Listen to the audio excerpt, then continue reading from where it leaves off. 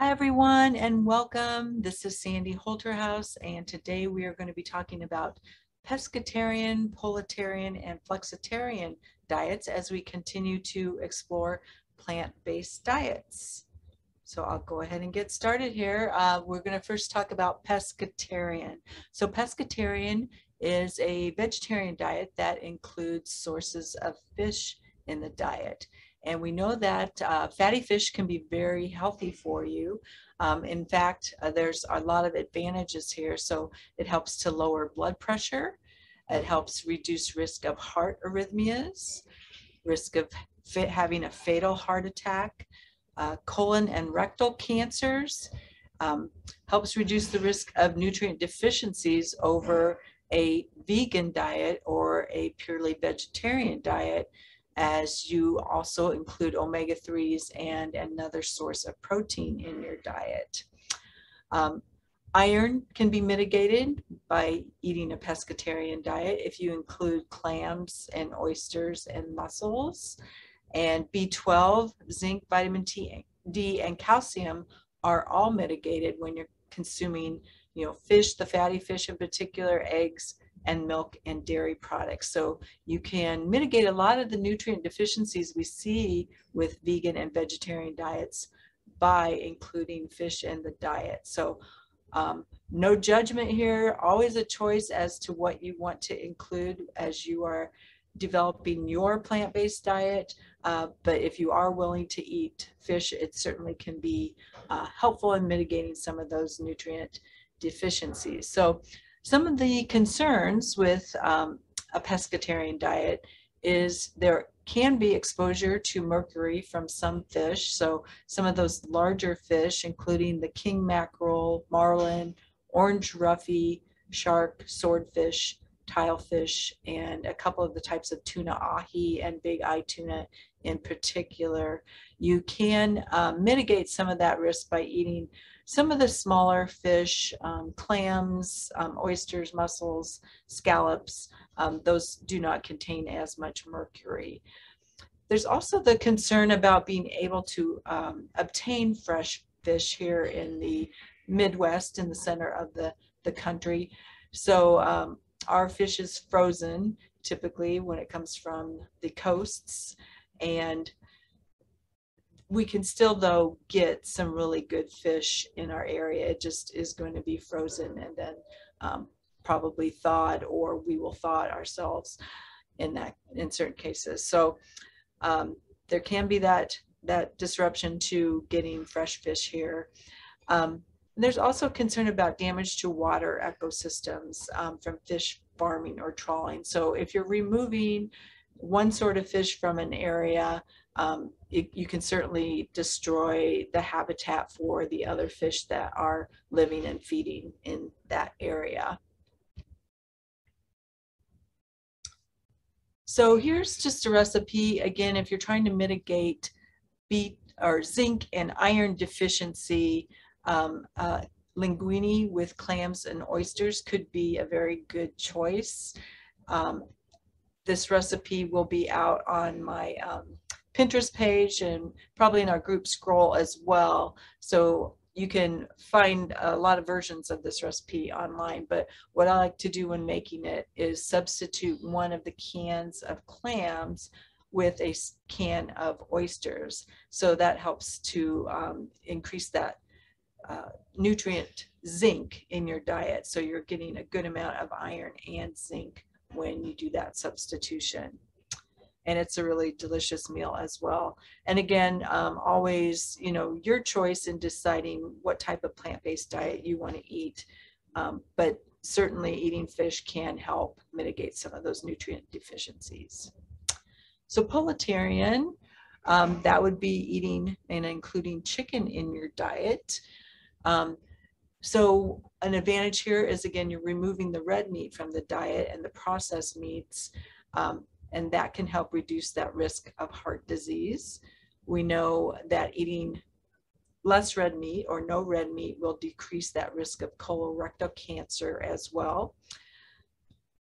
We also see a decreased risk of type 2 diabetes.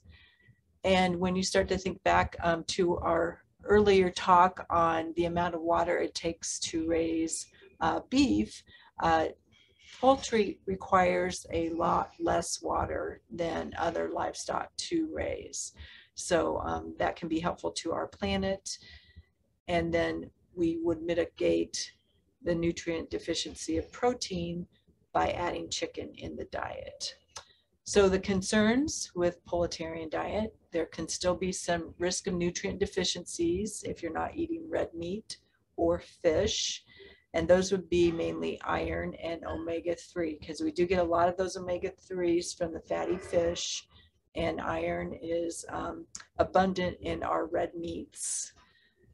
Poultry sources of iron are actually pretty small, about 1 milligram in 3 ounces, and we're looking for that 8 to 18 milligrams per day, more for women who are premenopausal.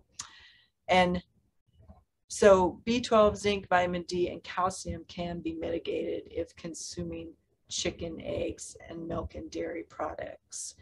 But again, you have to be careful with the nutrients of iron and omega-3 if you're not consuming red meat or fish. Flexitarian, this diet's become popular, I'd say, over maybe the last 15 years or so. We call it semi-vegetarian. So it's mostly a plant-based diet, but you can enjoy meat, seafood, and animal products in the flexitarian diet. Generally about 9 to 26 ounces a week, or maybe about, on average, 1 meal, 3 to 4 ounces per day. But it's not a lazy vegetarian diet, because you are actively trying not to eat a lot of meat in the diet, but yet you're being flexible with your diet. You know, if you're going to friends, or if you get hungry for a steak, or if you are finding that you're iron deficient and you maybe need to have some red meat or clams or shellfish in your diet. So the wider variety in the flexitarian diet helps to mitigate those nutrient deficiencies, and including milk and dairy products, eggs, and various proteins, animal sources, just help prevent those deficiencies from happening in the first place that you can see when you might go to a vegan or vegetarian diet that doesn't include all of these sources of nutrients. So just a little bit more information on the flexitarian diet. It's based on the following principles. You would still be mostly eating fruits, vegetables, legumes, and whole grains as you would in the other vegetarian type diets. You do focus on plant sources of protein instead of the animal sources, but you have that flexibility to incorporate those meat and animal products from time to time. Other principles, you want to eat the least processed, most natural form of foods, and you want to limit added sugar and sweets. So benefits of the flexitarian diet are very similar to other plant-based diets. Help improve heart health, reduce your risk of diabetes and certain types of cancer, particularly colorectal cancer. And just a little bit more information on the flexitarian diet. It has been ranked very highly by US News and World Report over the last several years. They do a ranking of the most popular diets every year. And you can find this information online if you're interested by going to US News and World Report. But I did just kind of classify here some of their top rankings. So for best overall diets, flexitarian tied for second. So it tied with the DASH diet. The Mediterranean diet was at the top of the list there. For best weight loss diet, it tied for #1 with Weight Watchers. So it is very helpful for helping to lose weight. For best diets for healthy eating, it took second place behind the DASH and Mediterranean diet. And for easiest diets to follow, it took third behind Mediterranean diet and the Weight Watchers diet. So it is a very highly ranked diet, just so you know and are aware of that. So our next slide, our last slide here today, is a challenge to help you explore a variety of plant-based dinner options. And again, this is part of the 10 principles that we read from oldways.com in the very beginning on how to begin transitioning to a more plant-based diets.